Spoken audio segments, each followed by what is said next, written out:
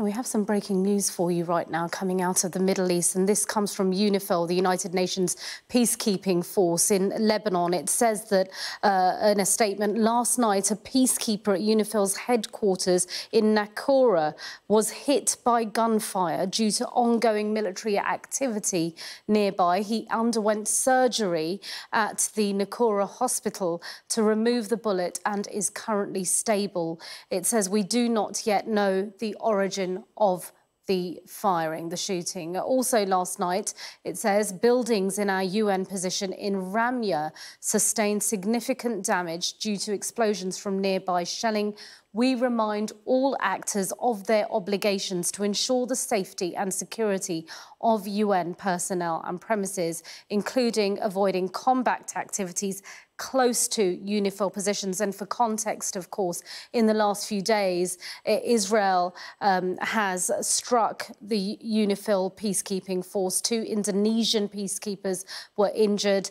Previous day, 2 other peacekeepers were injured. And in fact, on Sky News last night, the UN said that they believe that they were deliberately targeted by Israeli forces. On this occasion, it's not clear yet where that gunfire came from, but 1 UN peacekeeper is now in hospital after having to be operated on to remove a bullet. We will keep you across all of these developments on this breaking news as and when we get it. Well, staying with the Middle East then, let's discuss everything that's happening there, including those evacuation orders in the last few hours from Israel. Joining me now is Yassamine Mathe, researcher at the University of Oxford Middle East Centre. Good afternoon to you. Let's stay with the UN peacekeeping force issue right now and that breaking news. This seems to be happening with increased frequency now and a serious concern. And this hasn't happened before at this kind of level. You're right. The level has increased, but this is partly to do with the land attacks on the southern borders of Lebanon. And Andrea Terenti, the UN spokesperson for UNIFIL, is saying that the attacks are deliberate towards the video cameras, the equipment, the towers they have. And as a result of this, a number of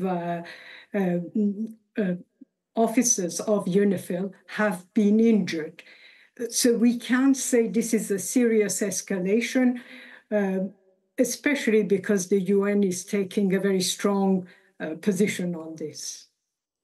Yeah, and if we talk about the expanding offensives in this war, not just as the airstrikes and, as we say, the ground activities in Lebanon, but Gaza again today, more strikes in Gaza and renewed evacuation orders where we thought there was literally nowhere else for people to go. They're being asked to move again by Israel. The evacuation orders are against locations that had been declared safe. However, as most observers from Gaza tell us and tell you as news agencies, there's really nowhere safe in Gaza. You could be in a school which has been allocated or designated to be a safe place, and yet the number of people who have been killed last week in these schools is quite high. I think given the attention of the world towards the situation in Lebanon, there seems to be even more attacks happening in Gaza in the last week or so, while we are all more concentrating on Beirut and Lebanon. However, there has been widespread condemnation, particularly just yesterday from France and Spain, saying that what their activities are unacceptable. That was in context of the UN peacekeeping forces being targeted. And President Biden saying that he is asking Israel to be careful what it does and where it strikes. Is that enough? Well, clearly, the Israeli government is under the impression that it can get away with what it wants to do. And these condemnations come and go. The situations that will probably make a difference is if the flow of arms was stopped. And there is no signs that the Democratic Party or the Republicans, should they come to power in US in November, have any intention of stopping the flow of arms to Israel. I think the Israeli government has become immune to statements of condemnation. It listens to them and ignores them.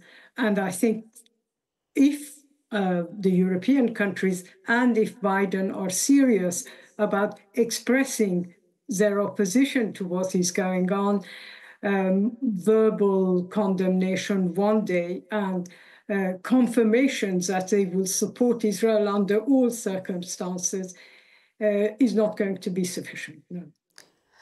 And if we look farther afield and vis-a-vis Iran, we are all waiting and wondering what will happen next. And of course, Israel planning some kind of response to Iran's response to the killing of Nasrallah, this constant tit for tat that is now getting incredibly serious. It's now beyond the choreographed and managed version of attacks that Iran's struck with ballistic missiles. Now we're anticipating Israel's. In your analysis and research, what do you think Israel might do or where it could strike? There seems to be a number of options, and it isn't very clear the conversation between Biden and Netanyahu accepted which one of these options. So if you like, the lowest risk one seems to be air raids against the air bases and Revolutionary Guards bases that were used in the ballistic missile attack. There is the option of Iran's refineries or more extended, the oil installations and extraction of oil in Iran. And then the worst option, I suppose, for the world, not just for Iran, is an attack on the nuclear installations. On this, my understanding is that the United States will need to be directly involved if the underground nuclear installations were a target.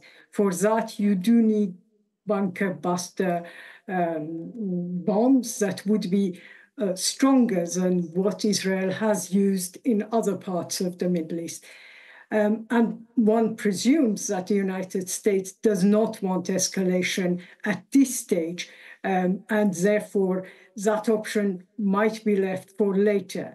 However, there is also the option of a missile attack or bombing of overground installations or industries related to the nuclear installations in Iran. So we don't know.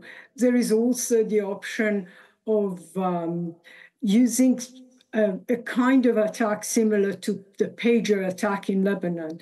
However, these are all speculations because we don't know what has been decided in Israel, or indeed if anything has yet been finalized. Right. Yassamine Mathe from the University of Oxford Middle East Centre, thanks very much indeed for your analysis. Thank you.